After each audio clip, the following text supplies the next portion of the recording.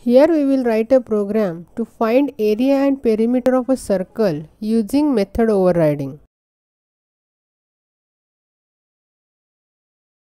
First we will define class area, and inside this class we will define virtual method find with one parameter. Here we are going to calculate the area. The formula for calculating area of circle is pi r square. So we will define one integer variable area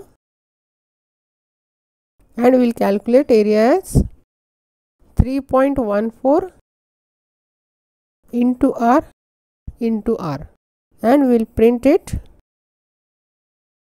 area of circle. Then we will write another class perimeter which inherits the class area. Here again we will write the method find, but here we will override it. So override find r. Here we will define another variable to store the perimeter and we will calculate perimeter as 2 into 3.14 into r, since the formula is 2 pi r, where r is a radius of a circle. And then we will print it perimeter of a circle. Then in another class main method, first we will accept radius of circle from the user. For this we will define one variable r.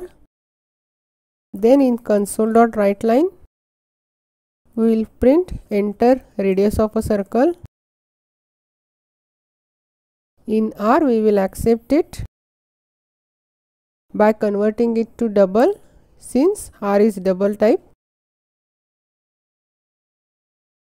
Then we will create object of our class perimeter